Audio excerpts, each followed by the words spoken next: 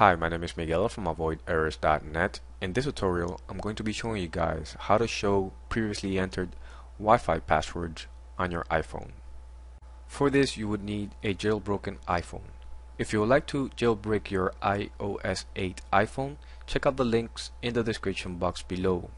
Now open Cydia and here do a search for Wi-Fi passwords package. You don't even need to fully type Wi-Fi passwords, it'll come up. Now open the package and do an install.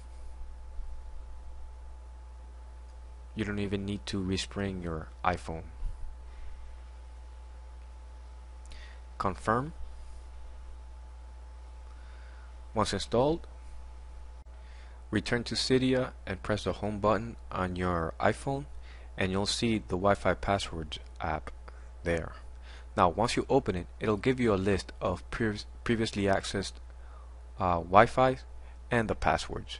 Thank you for watching this video. My name is Miguel. If you have any questions, feel free to post them in the comment section below.